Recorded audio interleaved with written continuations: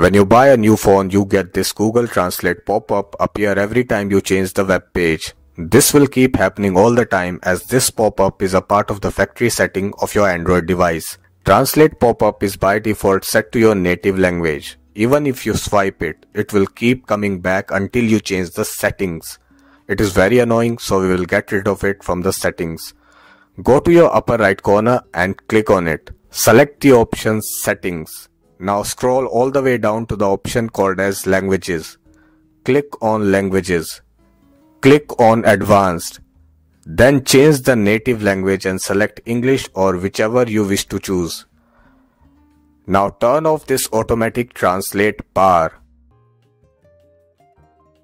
This was how we turn off the Google Translate pop-up on the Chrome browser.